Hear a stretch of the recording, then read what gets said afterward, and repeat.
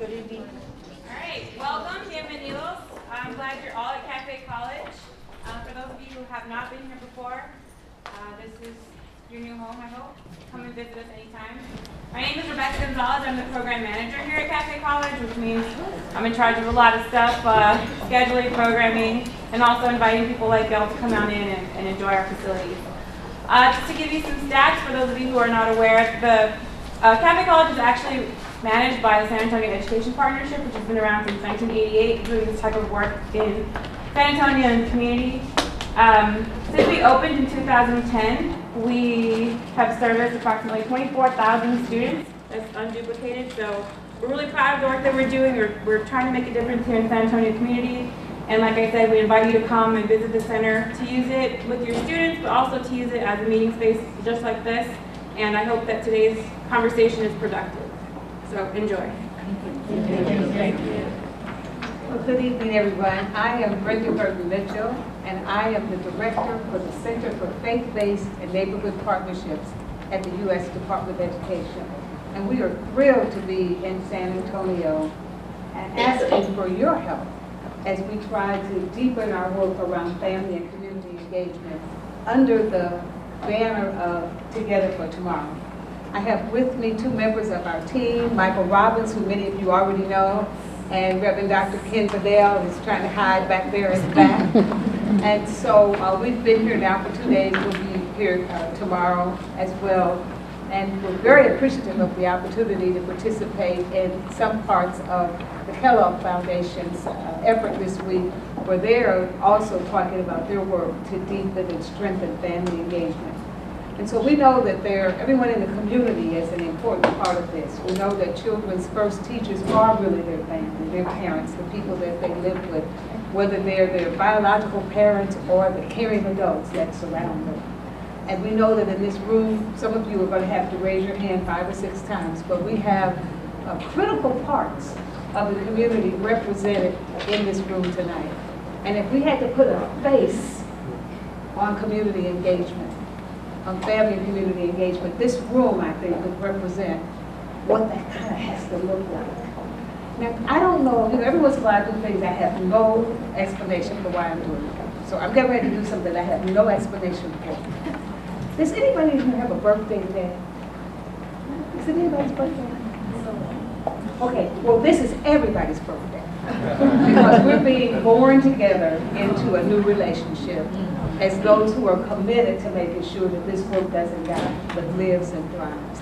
How many of you are parents of students in the San Antonio or parts of Texas? How many of you are parents in this area? Woo!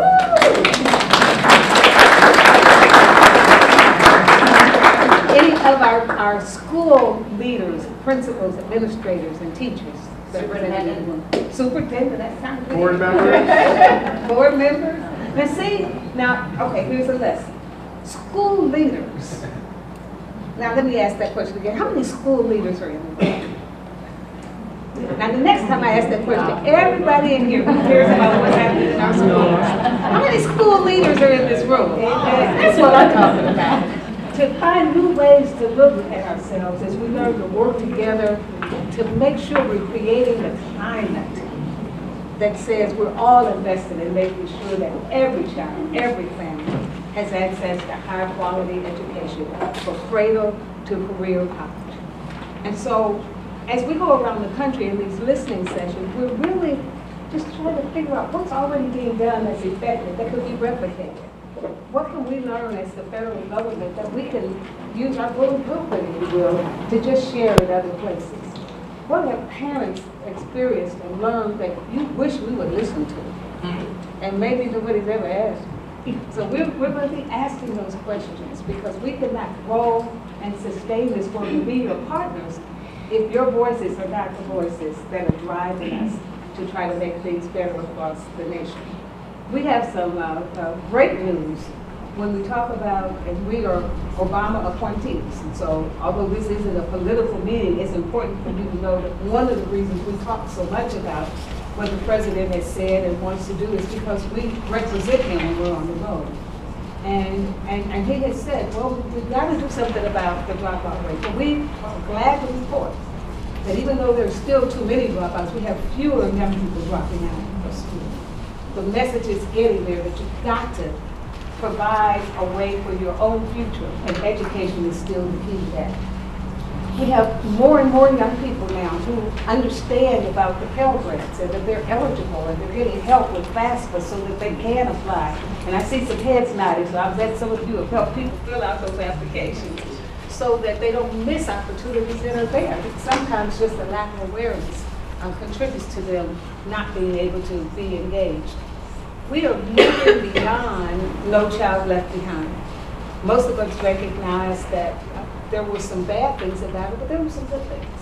Because some of us would have never probably stopped to evaluate how do you hold people accountable if they don't know what the standards are.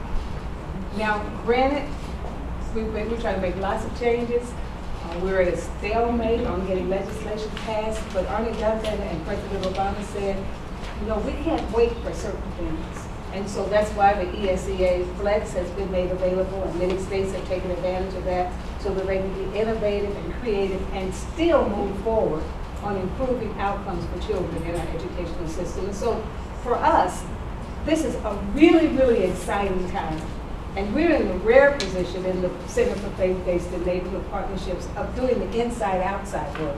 We get to break down silos inside the department. We get to go out to the community and hear what you say. That gives us strength to go back and work for those things that will help us achieve our shared goals for all of our children. And that's why it's so easy to use this thing. We're trying to work together for tomorrow so that all of our children have the best opportunity. All of our families have the best opportunities.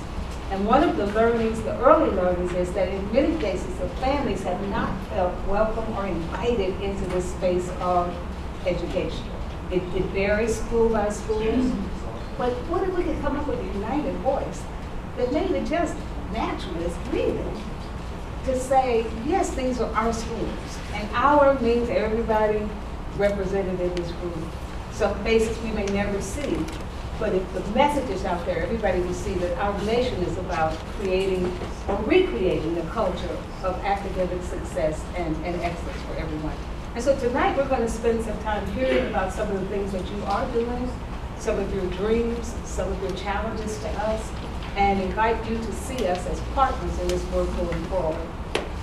We are really, really excited to announce a new partnership.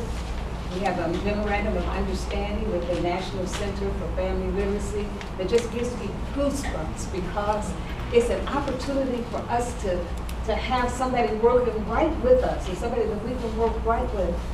22 years of experience in doing this work, evidence-based practices, examples of success that ought to be on the front page of every newspaper in the nation. And so I am thrilled now to introduce Emily Kirkpatrick, who will share with us and introduce her president. They've taken great leadership in this work, and we're going to get sick of seeing each other because we're going to do so much stuff together. But it's going to be a good sickness. This is happy sickness because we know that if we're not united in our efforts, we will not be as successful as we can be. And all of you are probably doing things that have measures of success. But when we intentionally come together to do it, wow, watch out world. So as we begin to change the world together, I invite you to offer some remarks, Emily, and we're so grateful for the opportunity to partner with you on this. Would you all just celebrate them a little bit?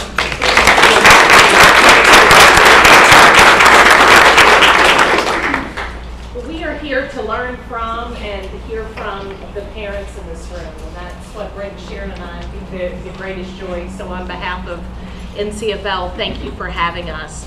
After we leave here today, full of your ideas and input, we encourage you to look at our websites for free tools and tips on books to read with your children, things to do to prepare your entire family for college, or to subscribe to our Wonder of the Day, something free of charge to read with your children and children that you love every single day. So take a look at famlet.org and wonderopolis.org. Sharon, anything you'd like to say? It's just great to be here. I'm Sharon Darling with the National Center for Family Literacy, and I can't tell you how excited I am about what's going on at the Department of Education. I mean, I'm old, as you can tell, and I've been through lots of administrations and lots of Department of Education changes, but I've never seen such a passion and commitment to parent engagement as I've seen in this administration with this Department of Education, and particularly with your leadership, Brenda. It's just, and Michael. They are very interested in hearing from you, not just being here because this is the right thing to do. They want to know what it is that the department should be doing in parent engagement and what's working across the country. And so I'm just so impressed and so excited to be a partner with them in this effort. So my congratulations to you, because this is substantive. This is digging deep. This is deep work, not just this is the right thing to say or the right thing to do. So thank you for your commitment to this. Thank you. And I would say, as I segue to Michael, sometimes we're so anxious to get into the program part that little vignettes that might help you understand where that drive comes from. I taught elementary school for almost 10 years. I was the president of the teachers union. I was one of those teachers that sometimes, the principal wasn't sure what he was going to do with me. I had a room full of parents. I had room, mothers, grandmothers, uncles, cousins. There was never a day that there wasn't an adult in my room, just because I just thought that's what I was supposed to do. I taught first, second, third grade. My last years in the classroom, I had 4th, 5th, 6th grade split, 39 kids, 36 boys. And I made it. But if I hadn't had those adults from the community who were in my room with me, who traded times coming in so that I could pay attention to individual kids. I had other teachers who said, Brenda, you're going to have to do 29 preparations. And so we started, without anybody's permission, we started passing classes. So somebody was teaching science and somebody was teaching social studies. We just teamed up with each other. And at the end of the school year, we got an award for being innovative. We were surviving. We didn't know any other way to teach. But it benefited the community. Parents weren't afraid to come into school, and they were upset if they didn't get to come. And so now, all of these decades later, to see this as a challenge, so I said, no, I know this is doable. Because we did it when we didn't have the kind of pressures that we have on us now. And so that's part of what drives me, because I've seen it work. I've benefited from it. I think I was a better teacher as a result of having other people in my room every day and being able to model what we wanted other families to do, because our school, our classroom was a family. And so this is real for us. And we hope that you will make it personal. And when you make it personal, then you can, take even some of the shots that may come at you for doing it. But you know that you're doing it because it's going to make a difference in your lives and the lives of those who are around you. Michael Robbins is a real trooper on this. He is giving leadership from our office to make sure we shape the tour that we're taking. He takes a lot of blows on the inside, but I try to give him his kudos because in spite of it, he's on it. He understands the policy side, and he's done this work at various levels, having been involved in the seed schools. And we drive through Washington. Anybody been to Washington, D.C.? Okay. We drive through Washington in some of the worst neighborhoods, and Michael said, oh, I used to work over there. Oh, I used to do this in this laundromat. I used to pass out flyers. And so he's really a connected person and has a heart for working with partners all across this nation. So I want you to welcome Michael. He's going to lead us through the next part of our program tonight.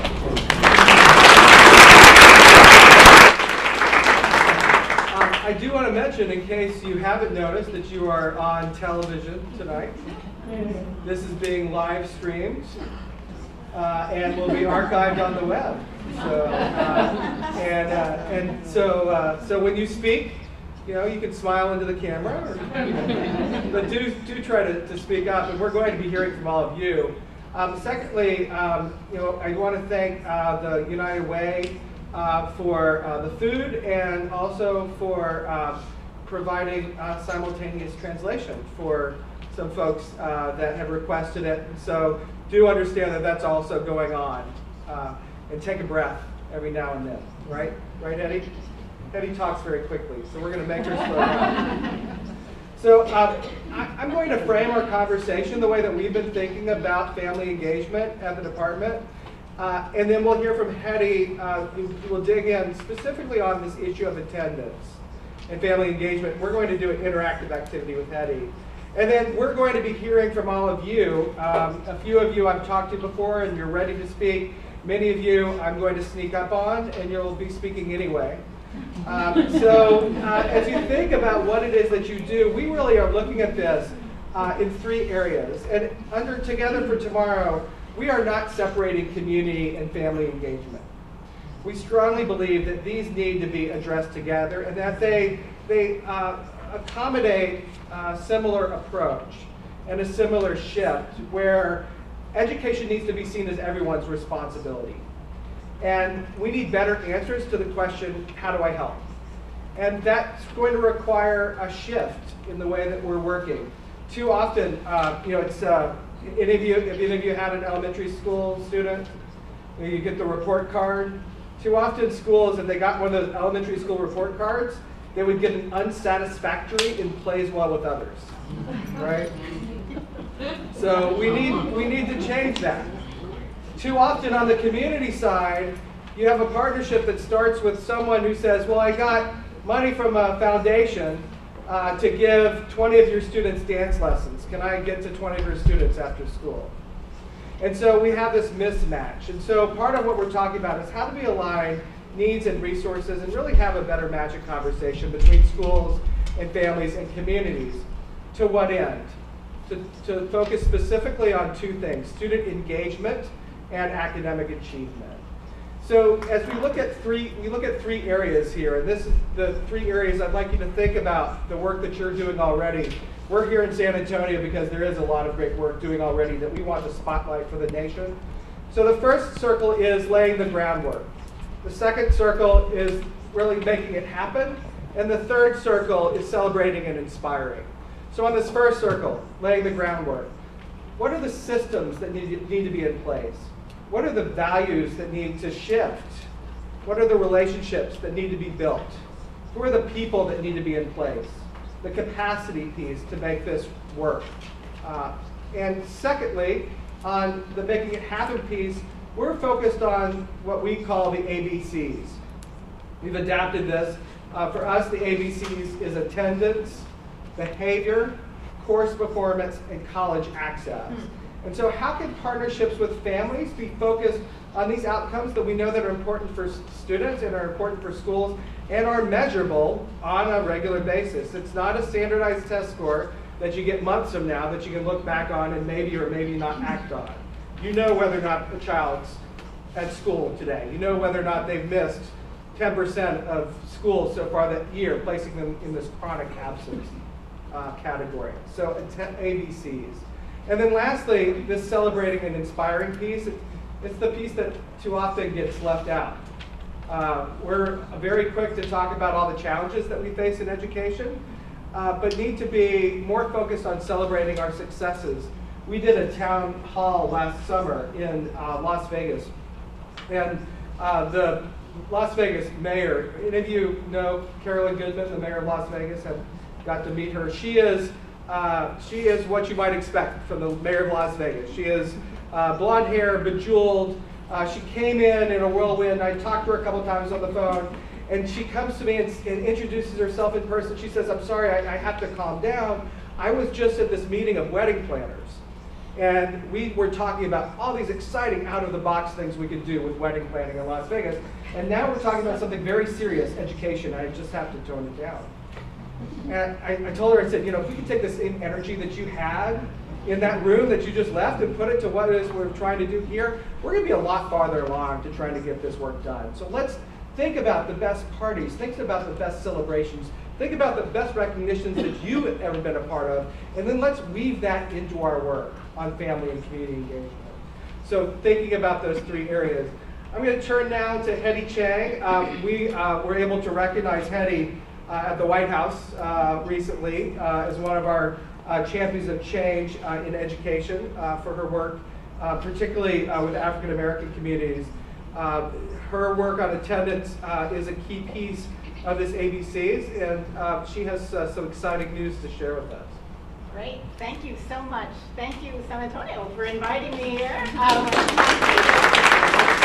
actually have been with the Kellogg Gathering and had a wonderful chance to see Avance this morning. What an inspiring local homegrown story of success. IDRA was also being one of the site visits, and so it's such a pleasure because I know what incredible work you have going on. We had the privilege of hearing from your mayor yesterday and his vision for a much better world for all our kids. So I'm actually going to talk, as Michael mentioned, these ABCs, attendance, behavior, course failure, and I also see city year in the room, so this is near and dear to you all in San Antonio.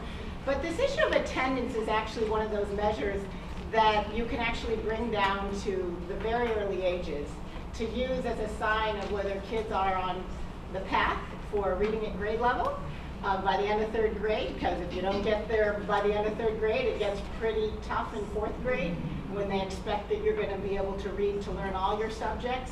And by the time kids are in middle and high school, attendance along with behavior and course failure become key warning signs for dropout. But I want to do a little exercise, and I know we're on camera, but I need 3 of you to volunteer to help me out. And you're going to come into this middle section here. So I'm going to beg, cajole, plead, something, that 3 of you will stand up. I promise I won't bite. And I just need 3 of you to stand here. Thank you. Okay, come on. I'm going to have you stand right here, and I need 2 more people next to you. Come on, Rufus.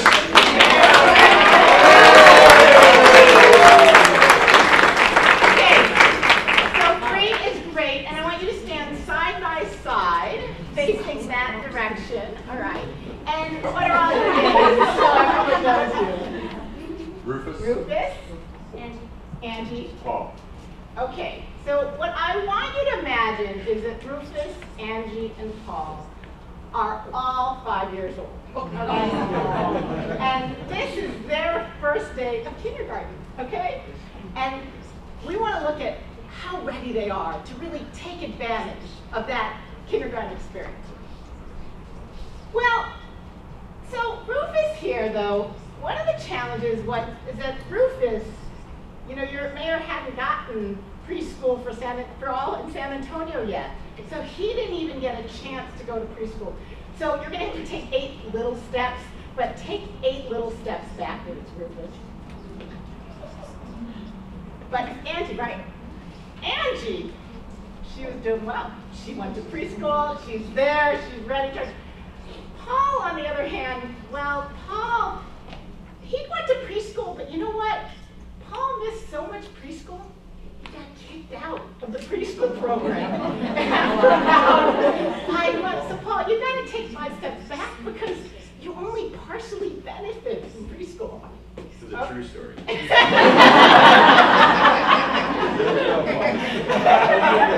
Now we're in our first year of kindergarten, and I'd like you all to take 8 little steps because this is not that long of a room forward to represent 8 months of learning that you got in kindergarten. But so what happened was for Rufus and Paul, they didn't go to preschool, and then they never really developed a habit of attendance going every day in preschool. So they didn't even have a habit of going to kindergarten very much, and so they were chronically absent from kindergarten. So I'm sorry, can you each take 2 steps backwards? And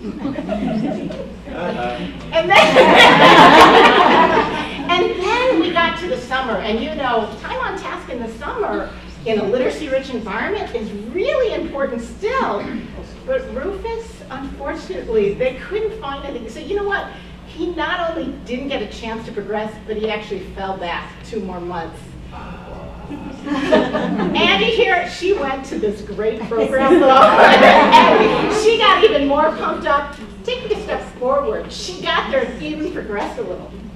Right. So now we're in 2nd grade. Can you all take 8 steps forward? All right, I won't prolong the exercise, But you all get the point, and what you're now seeing is a difference in third grade reading. Yes. Thank you.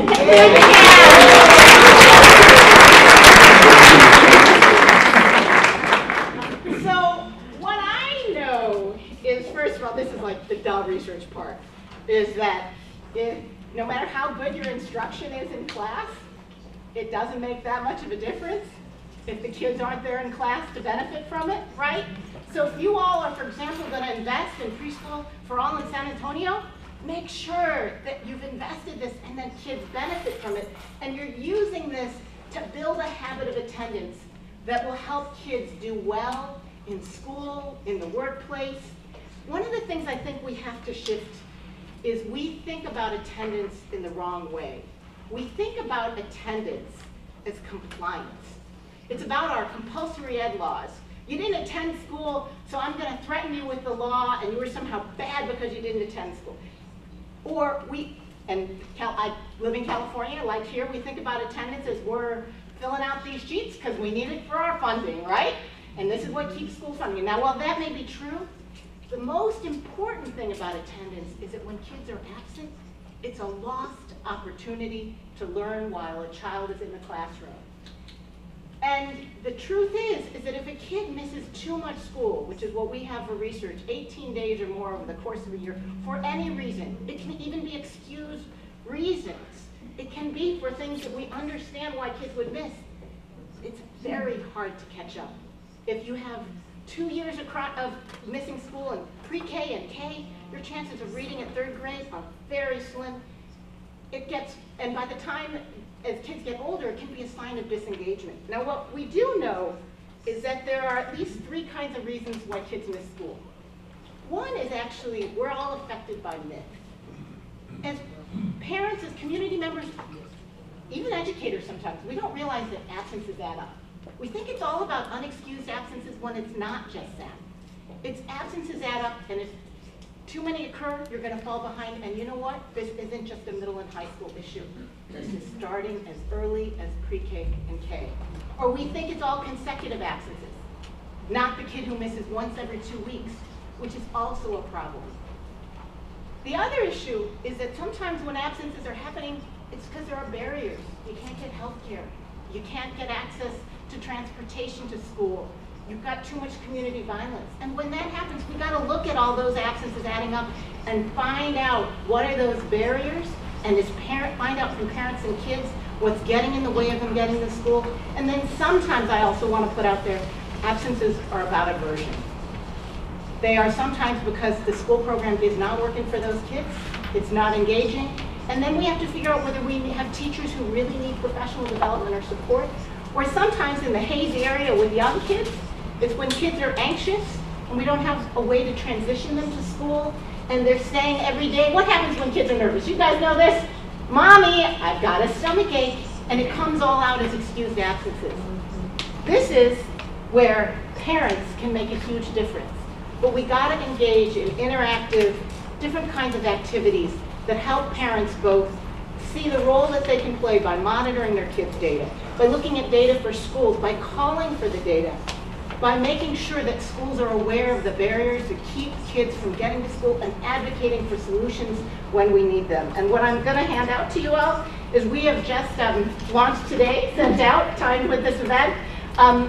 There's 2 things on here. One is actually a parent engagement toolkit with interactive activities this is downloadable for free. And there's also our call, which is trying to get everyone to think about this September as a time for building that culture and awareness of attendance. It's just a start, but it's an easy start. And in San Antonio, I challenge you all to launch September as Attendance Awareness Month. And you can find these on our website, and please join us.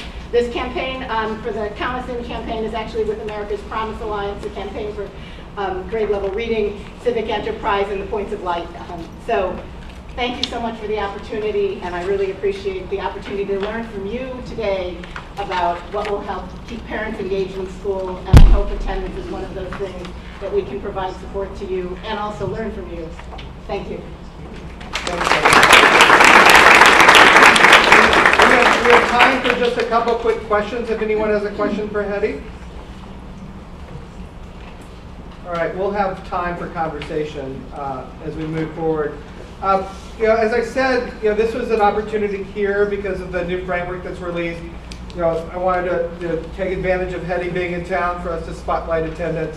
Now we're turning to you. This is our opportunity to learn from you. This is your opportunity to learn from each other. We find that so much of what happens when we go places is that we have people who are living in the same communities who may are meeting each other for the first time or hearing about things for the first time. We're here in San Antonio because of the good work that's already happening. I'd like to turn first to our friends at the United Way. Katie's, I think, going to speak on your behalf. And here, just a couple minutes on sort of some of the highlights of your work on family partnerships. Sure, thank you. First of all, I want to thank the Department of Education so much for hosting this really critical conversation. I also want to thank all of our parents here tonight. Thank y'all for coming out. We know it's a late weeknight, so we appreciate it. I want to thank Pressa Community Center. I know Stephanie is here, as well as Family Service Association. Nancy Hart is here. I saw her earlier. There she is. And they are community partners in this work, and we could not do it without y'all. So thank you. I also want to thank a couple of our volunteers: Amy Phipps, Peggy Walker, Lady Romano. There's a Barbara Gentry here, and of course we have Becky Robinson from South San. I'm going to talk about it a little bit later. And we have partnerships with many, many entities here, so we really can't do this alone. And I want to start off on that foot because this partnership is about truly partnering and putting our money where our mouth is. And of course, SAISD, how could I forget Janice Hannon and all of your support throughout this work. So I want to talk to you a little bit about the parent engagement work that we've been on for the last 7 years. But of course, I also want to hear from parents. So please talk if I get something wrong or I misspeak here. The mission of our partnership is to increase academic success and overall graduation rate in San Antonio youth through parent engagement. And we really do put our money where our mouth is in terms of having this be parent-driven. Parents have driven every component of this work since inception. They work with us at every level, be it at the budget level, overall, at the individual campus budget level, to the leadership development piece, to home visits, et cetera, et cetera. There are 4 main components of our model, and I'm going to talk sort of broader and then go into some of the changes we've seen in SAISD. But the first and most important are these parent-to-parent home visits. So we find that this is really the backbone of our work. These are non-punitive home visits. They blanket entire grades, right? So it's a blanket approach. And it's parents reaching out to other parents. There are no staff members, there's not a teacher involved. It's parents reaching out to other parents, asking, how's it going? How are you? How's your child doing at school this year? That produces a very, very different conversation when a lot of folks have experiences with home visits that are not necessarily in a positive light. So we find that folks are much more willing to open up, and the parents end up tracking information and data, and they share it with the principal. And the principal in the school is able to shift and react in a way that they wouldn't be able to otherwise without this strong and realistic feedback from the community. The other piece of this partnership that's super critical is a parent room. This is a space that is on campus. It's a classroom-sized space that the parents manage in partnership with the principals and, of course, the partner agencies, Family Service Association and Pressa Community Center as support. But this becomes a bridge between the neighborhood community and the school community. And it really is a great segue to bring parents in, make them feel comfortable on campus. Again, the parents drive it, so they make it purposely warm. They decorate it in the rooms. We have uniforms, we have emergency food, we have translation systems that y'all can hear right now. We have resources across the community that the parents have vetted, so they're not going to refer someone to a resource that they don't know works. We also have leadership development. So again, when this first started, having a space at the table for parents is critical. But the parents told us, we want to be here, but we need a couple of tools to be fully present at this table. And so the parents work with our volunteers very closely to develop plans each year around leadership development, and they change annually because we know that nothing is stagnant in life or in education. So we are able to react and respond to those needs as they happen. And then, as we were discussing earlier, celebrations. Celebration is a big piece of this work, and I agree. We're quick to jump to tough issues, not so much to the good things. And so celebrations is a key component of this work, celebrating campus-wide and student success. parents put on events that have hundreds of people in attendance that the principal can't get folks in the door, but the parents have that magic, natural networking available to them, and they make it happen, and they see everyone shaking their heads. So parents as leaders is critical to this work, and again, we could not, this partnership would not happen without the support of our partner agencies, PRESA and Family Service.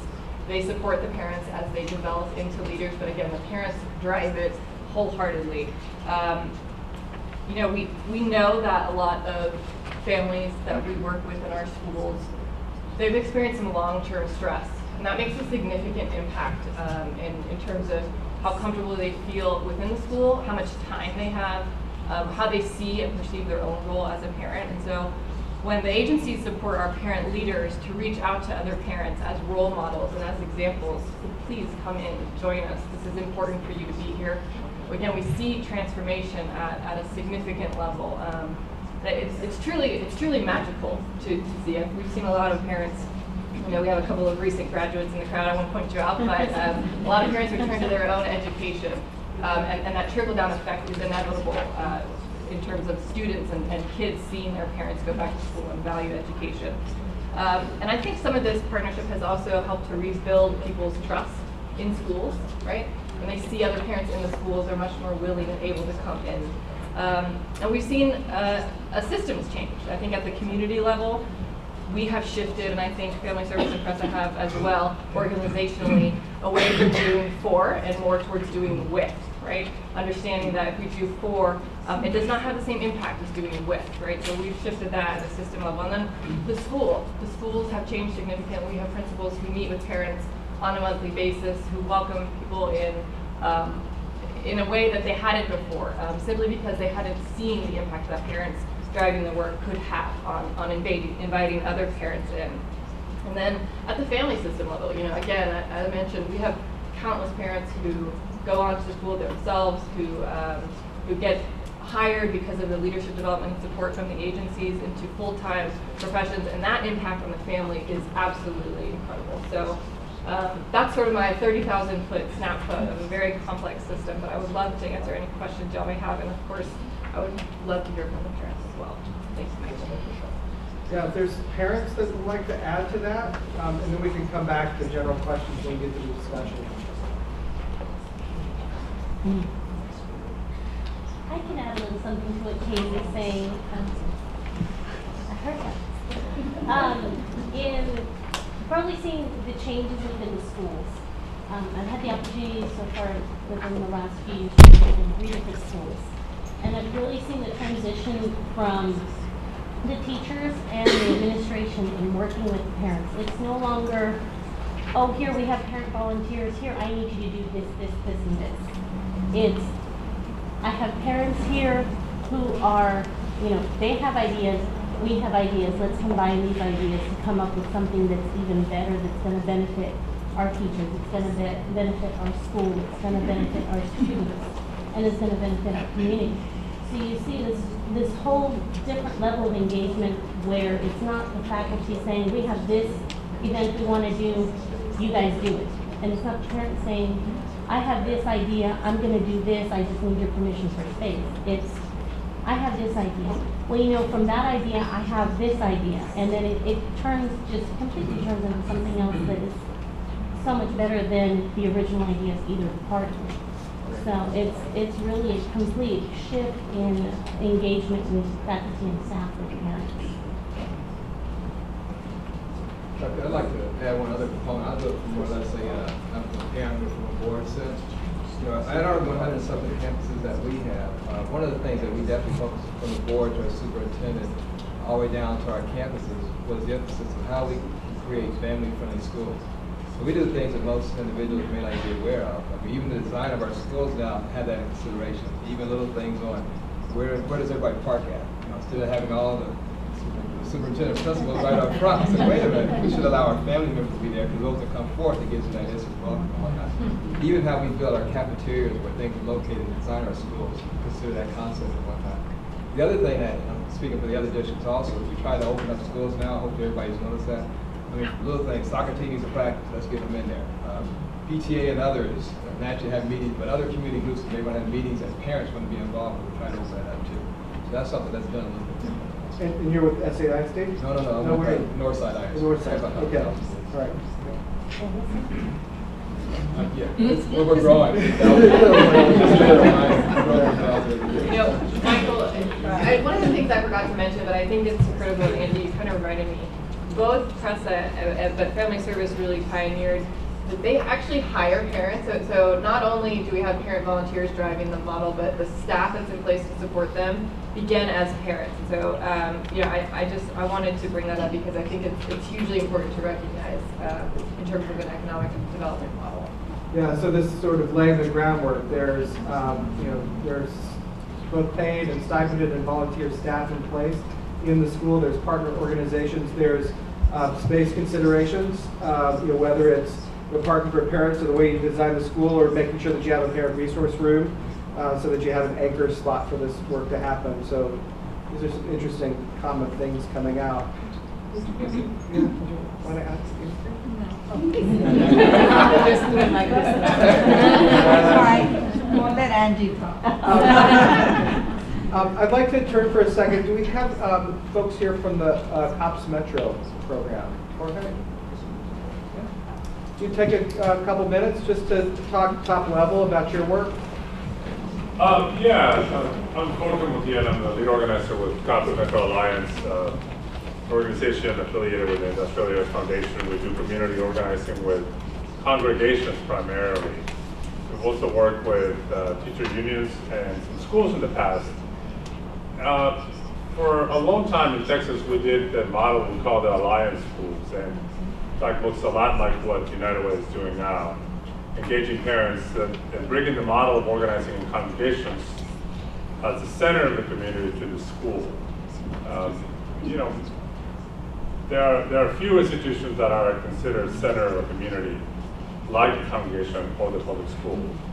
And in many parts of our city, the congregation is becoming less, sometimes the center of the community, and the school is becoming even more important as that institution. So we've been working again with some schools and some congregations that are already engaged with their school.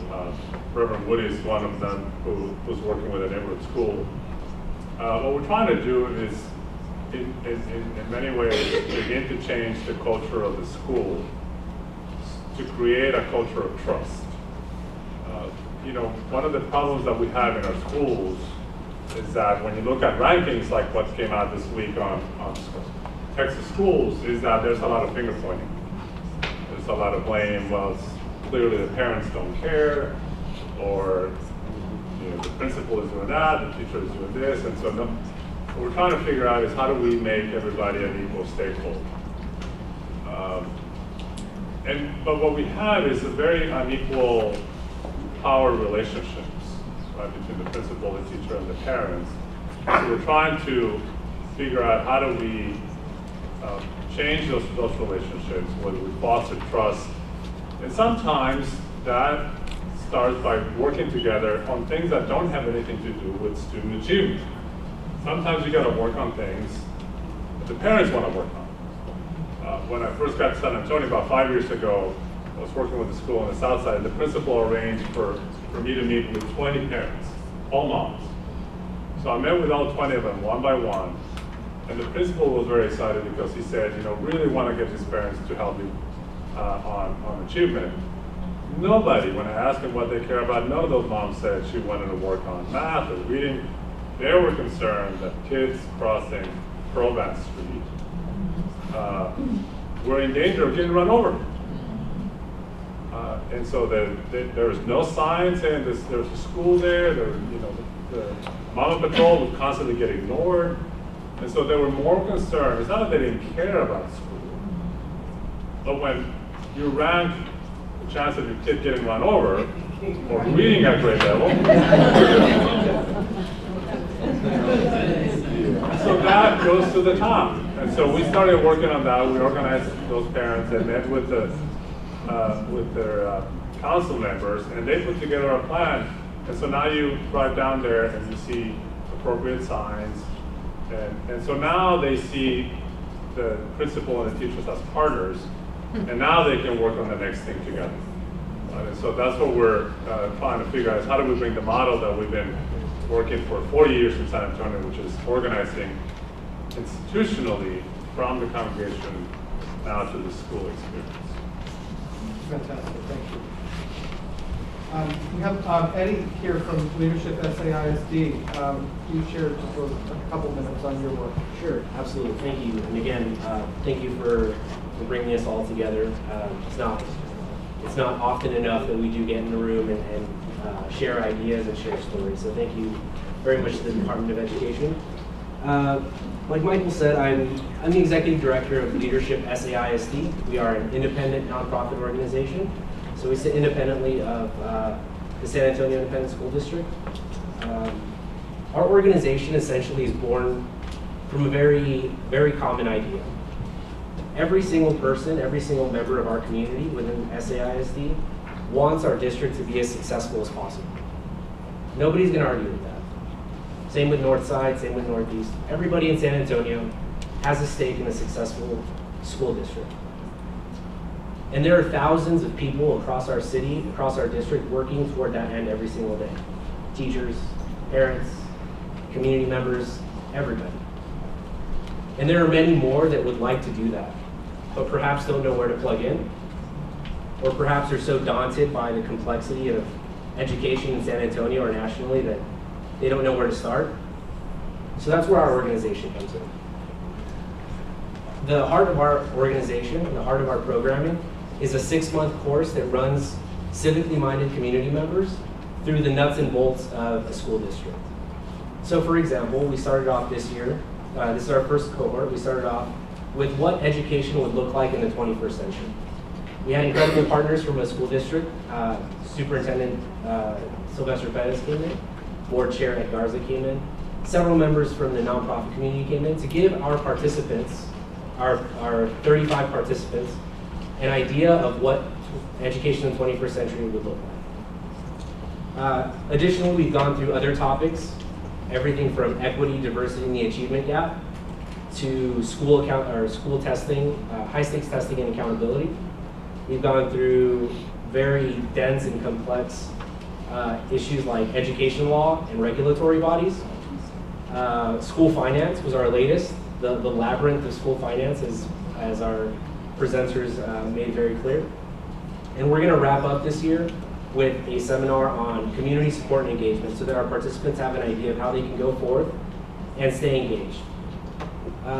Ultimately, our vision for San Antonio and SAISD generally is to have a community of shared responsibility made up of empowered folks that really understand where the key levers are within a school district, what the limitations are of a school district, where the allies are within a school district, and essentially how we can all work together to get to that point where our district is as successful as possible.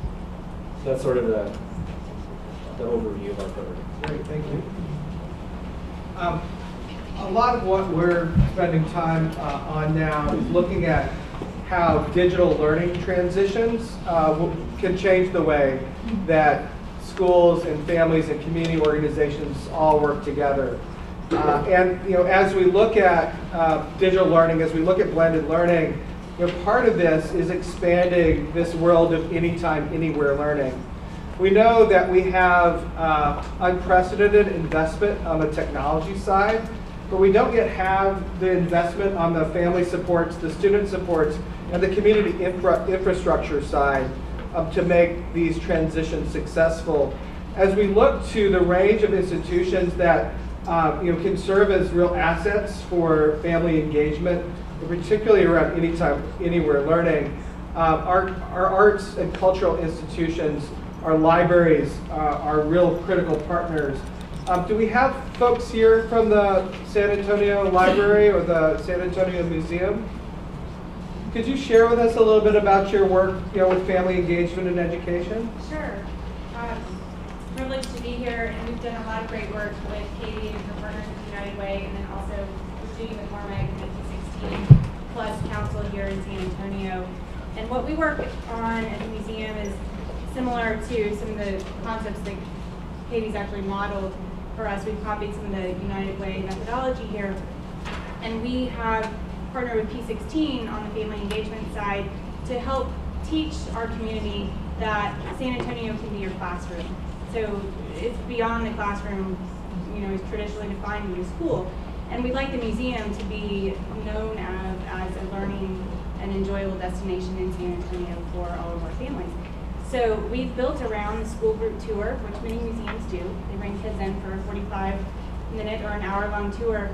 And what we've done beyond that is we've scheduled these family activities quarterly, approximately, where we invite the entire family of the students that have been coming on school group tours to the museum for a really engaging day. Their teachers are there, their principals there, oftentimes their superintendents is there with a special welcome as well.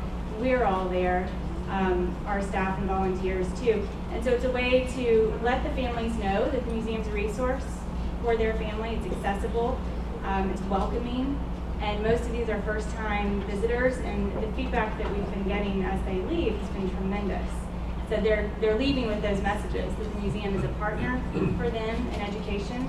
It's free, it's accessible, it's welcoming, and wants to be, just a partner in their family's education. So it's been a great way to build on the school group tours by engaging the entire family and trying to create a culture of museum going. Great, fantastic.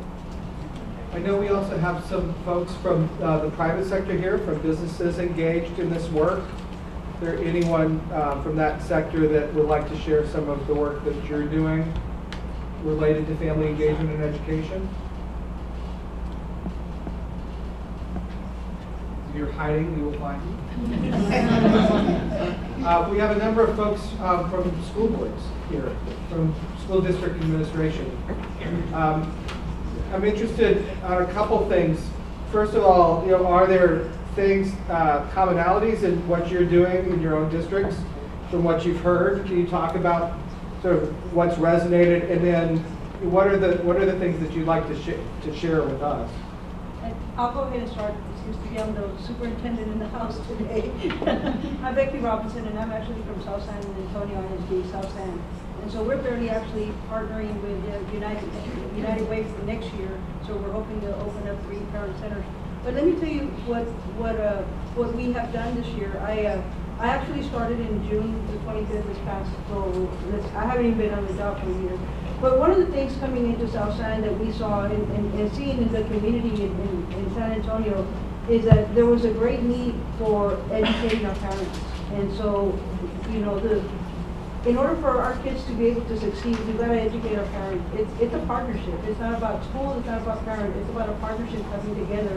And in essence, hopefully we'll get a better product, coming and graduating and extending to college. But one of the things that we did, and we were trying not to do this until next year, but we felt that it was such an urgent need that we actually opened up our own parent and community center at South San.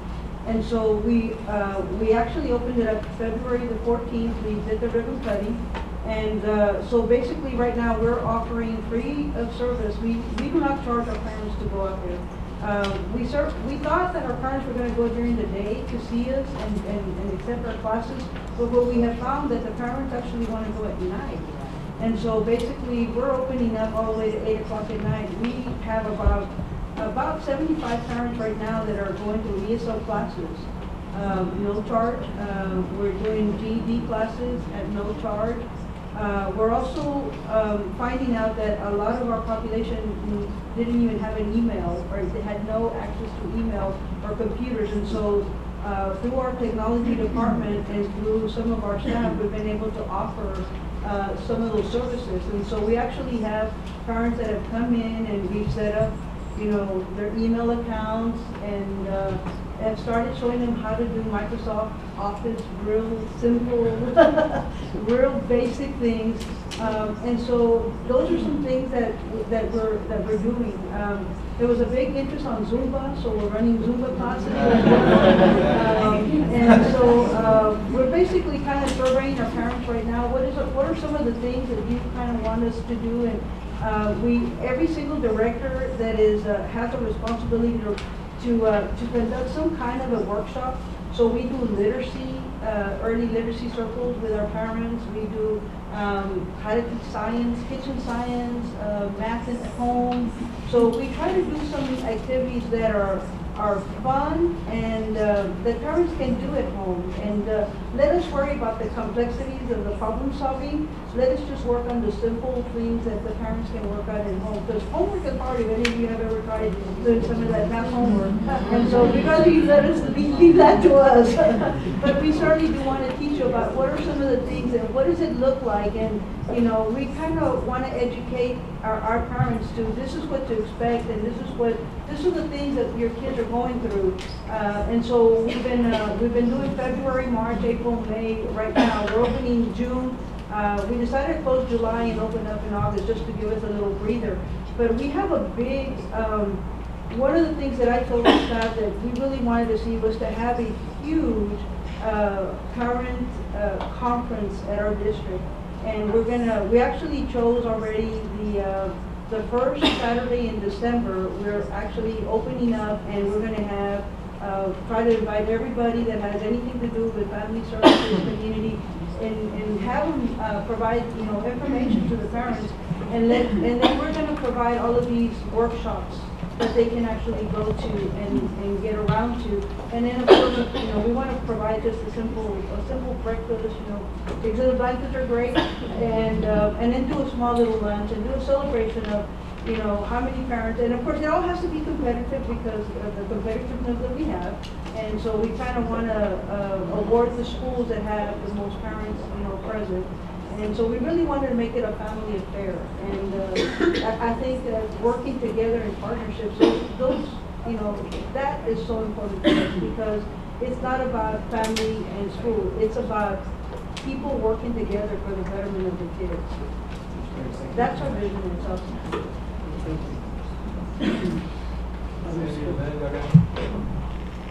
Sandy, got anything from Northeast or Dan or Justin?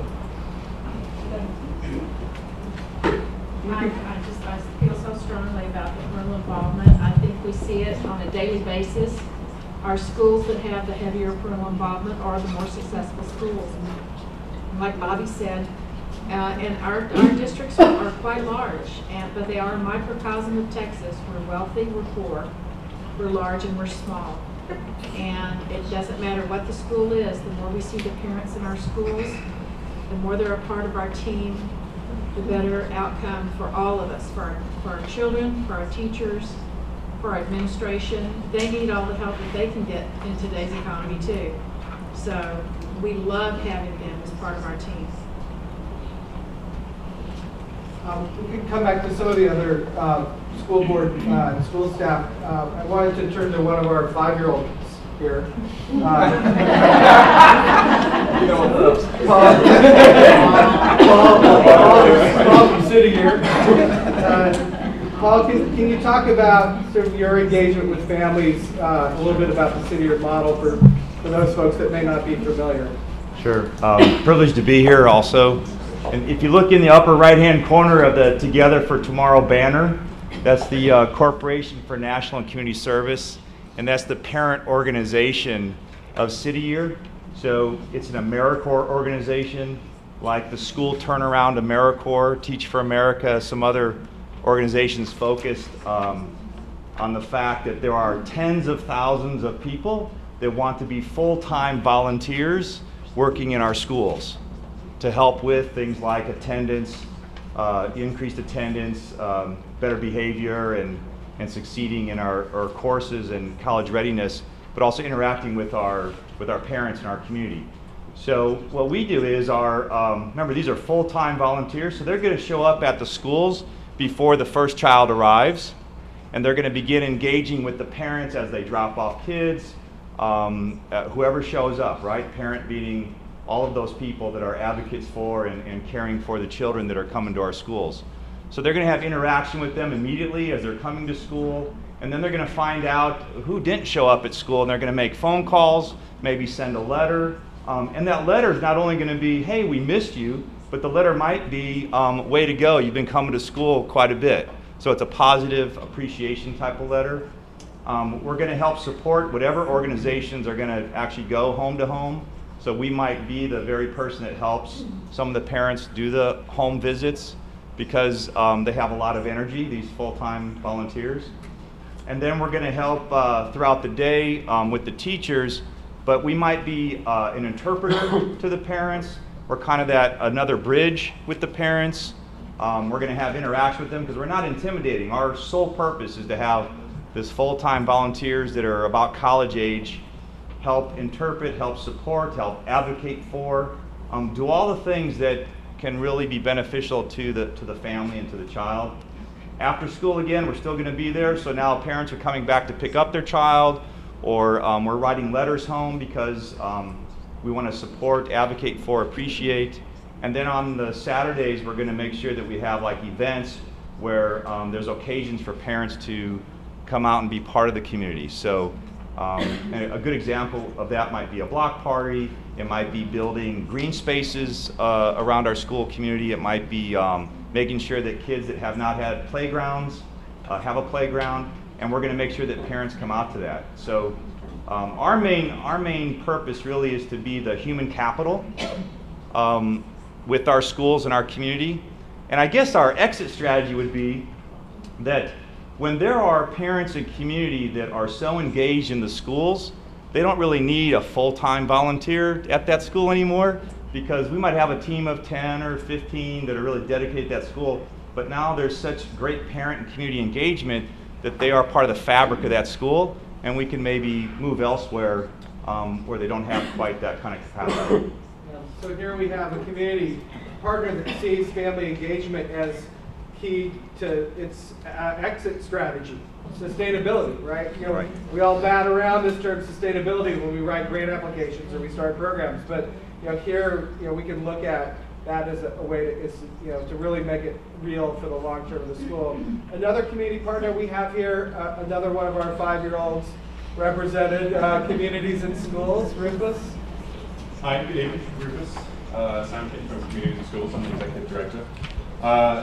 The Communities and Schools model is essentially that we place a full-time committed individual into a school, and the job of that person is to act as a super connector. Just to give you an idea of what we do, we target and we assist students that are identified in conjunction with the school as being the most at risk of underperforming or not reaching their fullest potential. Last year, we were in 72 different schools in and around Bexar County. We served 7,631 students, again, most at-risk students. And of those kids, 98% stayed in school. But what's important for me to mention here is all we did was connect those students and their families to the other people in the group.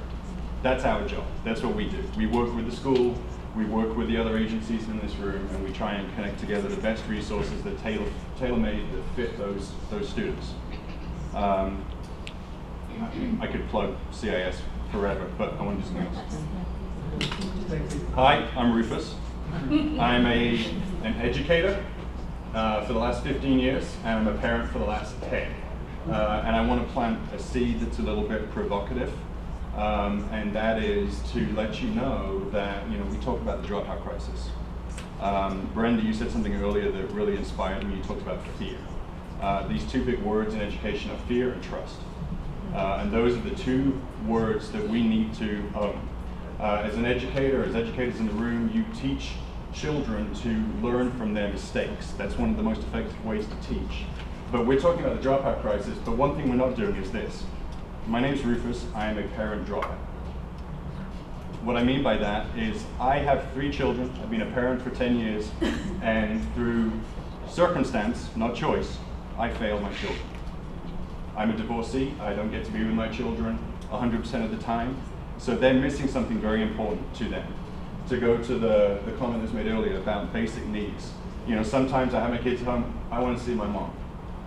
I can't do anything about that. How can I get them to focus on doing their homework? So I go to school meetings. They all go to SAISD schools. And I'm not your typical SAISD parent. I'm this white guy with an English accent, and people somehow imbue me with a sense of intelligence that I don't have. But the point is, I'm just another parent there. And it's my responsibility to say, I'm just another parent. Let's work together. You know, I'm also a guy. And looking around the room, there's another issue that we have. We're less than 1/4 of the members of this room are men. And yet about half, I'm pretty sure it's about half, of the kids in school that are struggling are probably boys, right? So, you know, I want to encourage everyone to keep this conversation going beyond now and to really take ownership for our own involvement in the dropout crisis, because we own it and we need to learn from it. Okay, so that's me. I'll shut up. I'll sit down. Thank you, Rufus. That was really nice. Thank you.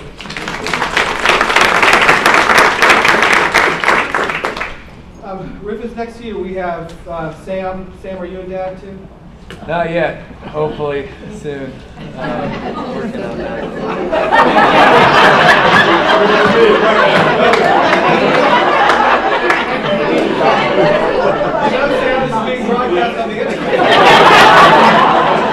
My wife's a teacher. She can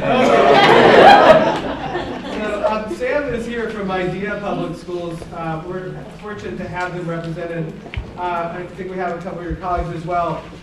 You know, there are not a lot of opportunities the federal U.S. Department of Education has to you know, drive change on a local level. And one of the things that we've done, you know, obviously is look at how we can take, you know, what are relatively small pots of discretionary funding and use them to get the best ideas from communities to try to raise the bar about what's possible. We've done that through our Investing in Innovation program. We've done that through our Race to the Top initiative. Our last round of Race to the Top was Race to the Top District, which was different than our previous ones. It was focused on local opportunities by local school districts or consortium districts. IDEA Public Schools won one of those Race to the Top District grants, which had a priority on personalized learning and community and family partnerships. So you can just talk a little bit about what your approach is and then maybe what some of the things that you are struggling with as a school. Great, thanks. So I'm Sam Gessling with IDEA. This is Rolando Posada. Rolando's our executive director here in San Antonio. I lead our development and external work. And we come here very humbly. At IDEA, we have 13,000 students. We have 28 schools, most of which are in the Rio Grande Valley, where we started about 12 years ago with one school. And since then, we've grown to 28. And we've focused on having our low-income students go to and through college. And Rolando and I are both former IDEA teachers and former principals. And we've seen a lot of the success that our students have had, but we've also seen that we've struggled to kind of help our students outside of the classroom. And when we wrote our Race to the Top grant, and we're very appreciative to the Department of Education for the opportunity, we wrote the grant with the idea of trying to find ways to help our students when they come to school be really ready for the school day, because we put a lot of pressure on our teachers and our school leaders to you know, we have a no excuses mindset. We have the core value of whatever it takes to really help our students achieve during the day. But we've realized that we can't do that within just the school walls. We need the help of parents. We need the help of community leaders. We need the help of people in the community with our students. So we come here tonight. I feel like I've taken a lot of notes already. I'm already learning quite a bit about things that we can do to really partner with parents. One of the things that we're doing is working with Rufus's organization, Communities in Schools, through our grant. We have a partnership. At the high school that I led, we actually wrote into the grant, we wanted to bring communities and schools into our schools, both for proactive reasons and reactive reasons. We have students who struggle with drug use, students who struggle with pregnancy, and we wanted to help those students in our schools, and the Communities and Schools team has been incredibly helpful in kind of finding resources in the community to help them out. And then also helping the kids to be proactive to think about those things. So we're going to be expanding that program across our region, across our schools. We're also looking to partner with communities and find out what's out there within the Rio Grande Valley, within the San Antonio, within the Austin community where we are, to find out what organizations are there that we can partner with. So the first part of our work with the Race to the Top grant is figuring out, having a survey of our parents, our students, our teachers, and really finding out what some of the needs are, but also what some of the qualities and attributes and just successful organizations that are out there that can help us out. I'm really excited to kind of dive into this work. It's something that is really, in some ways, new to us at IDEA. I think that we've done it in sporadic instances. For example, as a principal, I used to work with Proyecto Azteca in terms of some of the housing needs for our students and then some of the local doctors in the area to help our students out with dental needs. But it was kind of a sporadic approach, and we're hoping to do it as a much more broader vision across all of our schools. Do you want to add anything for San Antonio? Or? I think the only thing is the mission of college for all children. I thought that was a very good summary. But I love that we're talking about families and schools and faith. So I guess you don't mind me using a proverb. There's a proverb that says, there's a way, a path that seems right to man, but it leads him to destruction. And I think a lot of our young people end up feeling like they're on the right path, but in reality, they're going far away from education. They're going far away from good decisions. They're going far away from prosperity and from success. So at IDEA, we really invest a lot of time on the front end, creating a powerful learning culture, powerful learning environment. We write goals around things like attendance. 98% is the bar for us. Persistence, we want every child to persist with us from August to August, on track to graduate, and exemplary, a few other goals that we set. And so we figured that if we put these milestones down and then monitor the progress towards those milestones throughout the year, eventually we can get and push every single child to college. We have pushed or sent 6 graduating classes of seniors with 100% college matriculation to college. Our 7th class has just, we've gotten the last acceptance, and now the hard work this summer begins in converting that college acceptance to a college matriculation. It starts with a simple belief for us that every child has value, every child can learn, and every child is actually college material. But we feel very blessed to be here today to just kind of take as much in from you guys. We've taken a lot of notes, like Sam says, and we're trying to learn as much as we can about the parental engagement piece. Thank you. Great, thank you. I'd like to shift a little bit and have about 5 minutes of discussion in pairs or in triads. So if you could turn to someone next to you. What are 1 or 2 things that you've heard today that really strike you as great ideas that we need to see more of? And then the second question is what wasn't present today? What are the things that aren't happening that you think we also need to be doing around family and school collaboration? So what's the 2 things again? One is what's great that you've heard here, and the second is what are we missing? What else needs to happen? Well, it is 8:14. We will go until 8:20 with this, and then come back up with some short discussion and Q&A. I think you're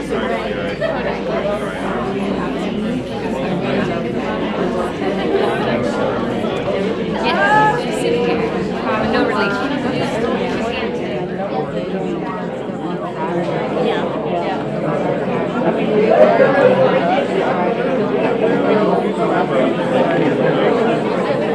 And our theme, we got to get the evening child care.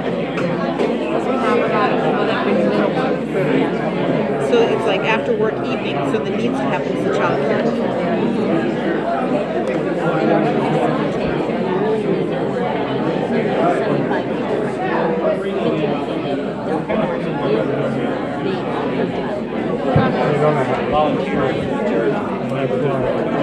Very interesting. High school kids, private school. College kids,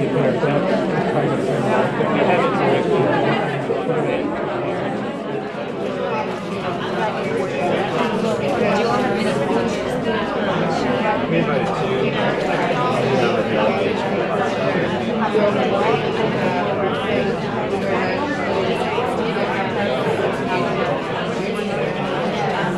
I was, to his question, I was thinking about,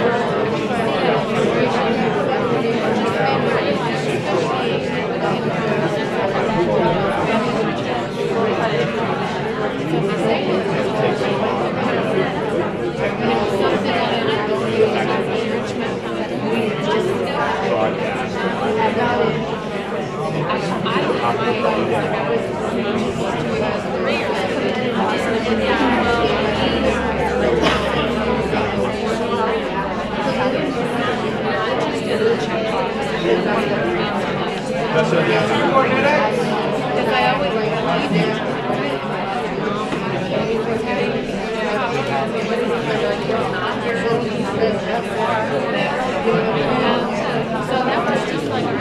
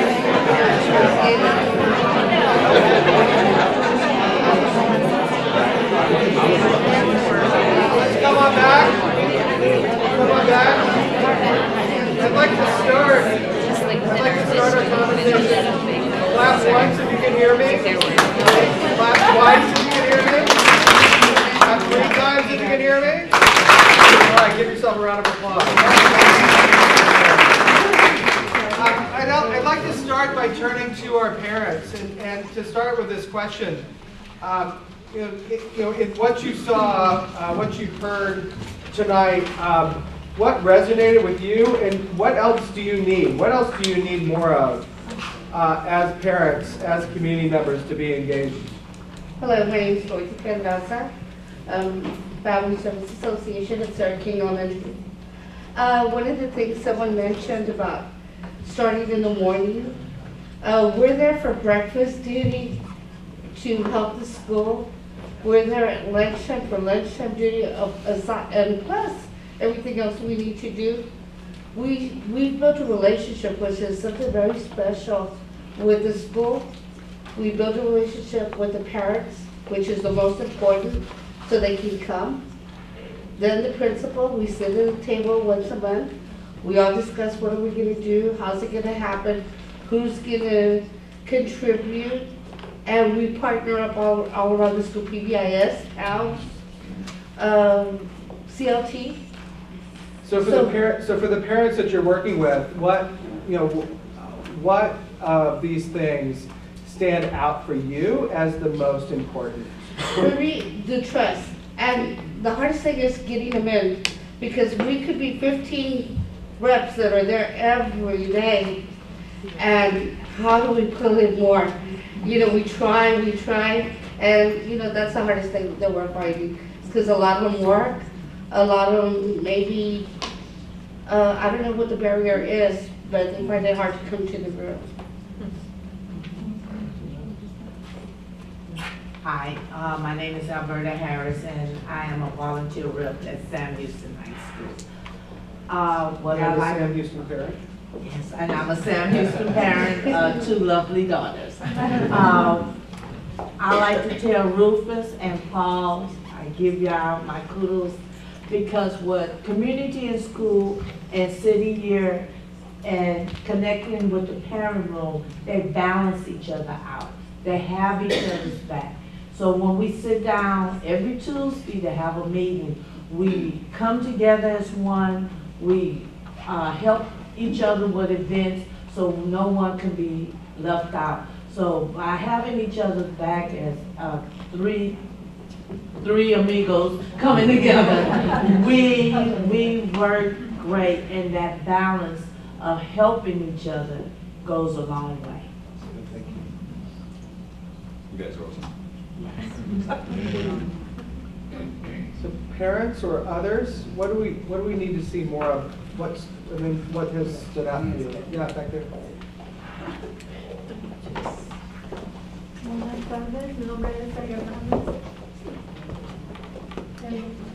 Good afternoon, my name is Elga Hernandez. Soy padre coach de Pershing Elementary. I am a parent coach at Pershing Elementary. Empecé como voluntaria y para mí ha sido muy bueno atraer más padres. I started as a volunteer, and for me, it's been great to be being able to involve more parents. Tenemos ahora como 9 padres representantes que empezaron de voluntarios. Right now, we have about 9 parent reps that started just volunteering. Y lo que nos ha resultado es que tenemos muy buena comunicación con la principal. The best key for us has been that we have great communication with the principal. Ella nos acepta los eventos, compartimos eventos. Ellos nos comunican para cómo poder nosotros ayudar a los maestros. We share events. We have access and share different events, and they tell us on ways how to communicate with the parents. Y también nosotros compartimos con community in the school, Promise Neighborhood. Cada padre de nosotros representantes tiene un puesto en nuestro cuarto. And we participate in community in the school, and each of us parent rep have an assignment or a position in the parent room.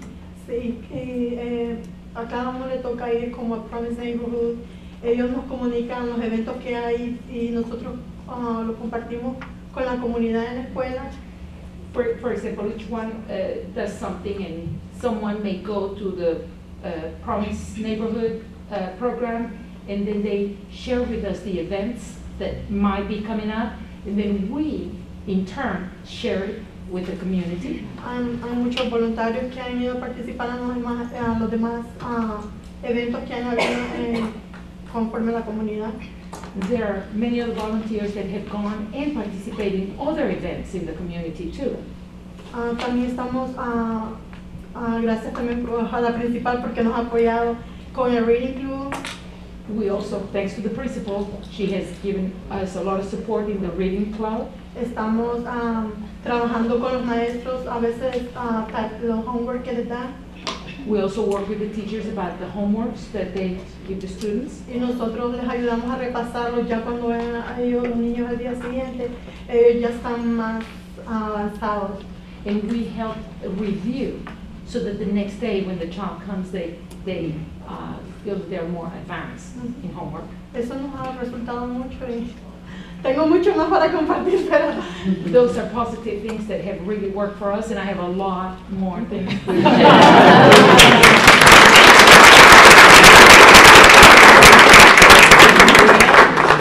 What you can also see by that is that language is not a barrier. Yes. Thank you. Buenas noches, mi nombre es Victoria Pérez, estoy con Family Service y United Way. Good evening, my name is Victoria Perez, and I am with Family Service and United Way. Tengo 7 años con este partnership. I've been participating in this partnership for 7 years. Otra cosa que hemos tenido positivo en estos últimos meses, desde que empezó el año, es enfocarnos en outreach. Another positive things that we have been working on these last few months is to focus in the outreach. También en home visits. And home visits. Y la meta que nos propusimos, escuela por escuela, son 10 escuelas, es juntar una meta de 10 padres por escuela, pero darle seguimiento. The objective that we have had, each of the schools, 10 schools, our goal is to be able to gather 10 parents per school. Para que esto crezca más y unir más padres que se involucren en la escuela con sus hijos. So this would be growing as a network and be able to have more parents that would be involved with their own children. Y sí nos ha dado buen resultado. Ahorita todas las escuelas que estamos aquí somos 10. Y cada escuela se ha reclutado más de 10 padres que se están reclutando nuevos a las escuelas. And we have had great results. Right now we are represented, 10 schools have been represented here, and each of the schools have been able to recruit more than 10 parents each. Y ahorita estamos por finalizar, bueno, para empezar las Summer Home Visits de verano, y pues tenemos diferentes grados que nos estamos enfocando en la escuela, y cada escuela está haciendo arriba de 150 visitas para este summer. We are about to start the summer home visits, and we have focus in different grade levels. But our goal is that each of the schools is going to have over 150 home visits this summer. That's great. Thank you.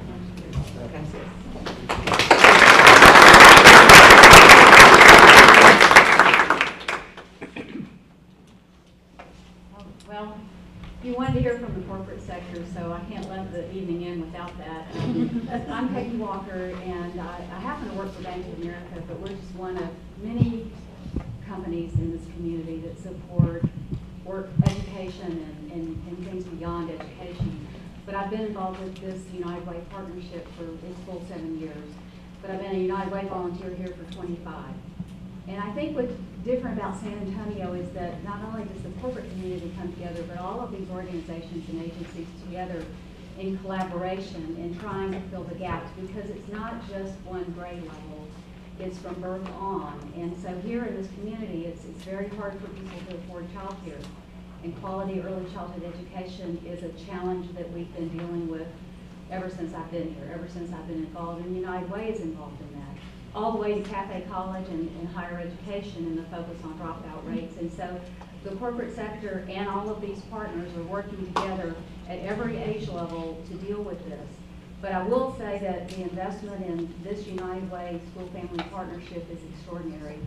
It's not one that we could spend dollars on and just give to a school or to an agency, even though we support many of these agencies. It's about these parents and the work that they do in the agencies, and they know what's happening. And for us to make decisions without their involvement and their education of us, which is humbling, it really is just fantastic. And so I think collaboration and partnership and listening to the people who are really near to the situation is what we all really need to focus on. And so thank you for being here.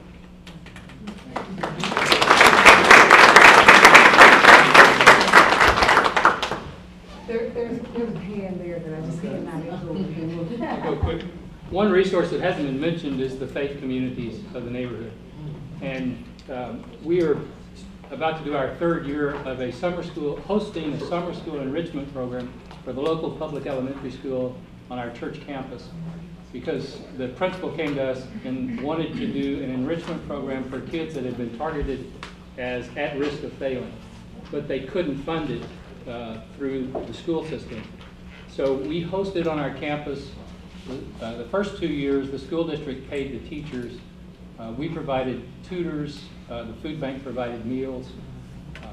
This year, some of the funding was not available through the NEISD, so we raised the money to help pay the teachers. But I think the important thing is that we're providing neighborhood grandparents so each class has 8 kids. The teachers love it. They get 8 kids in the class.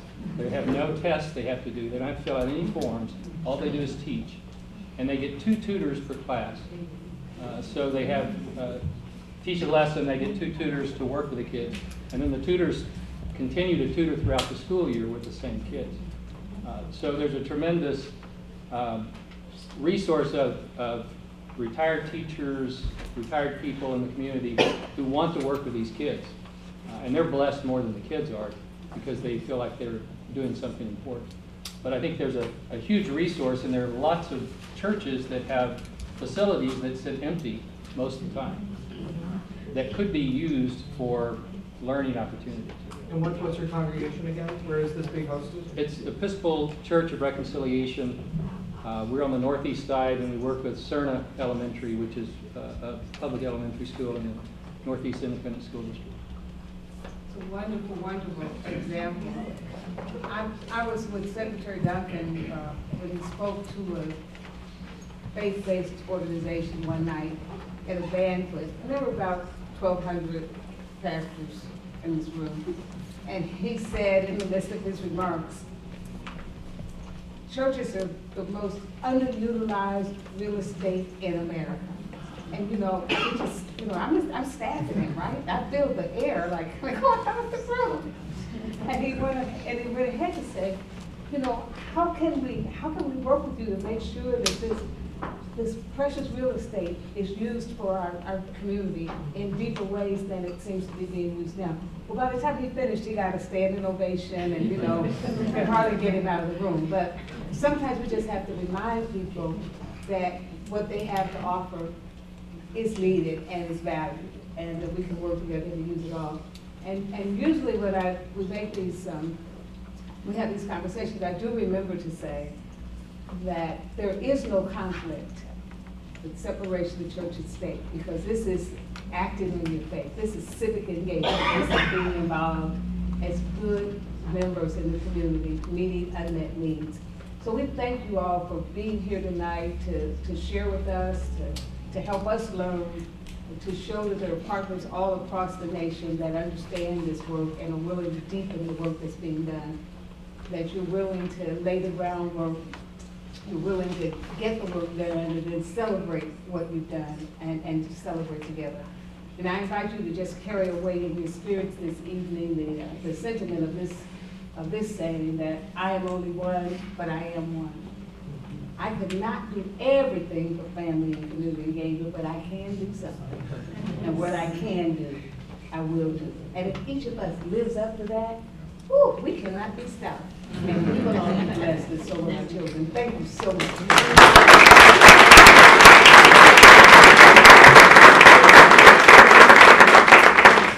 And there's still lots of food.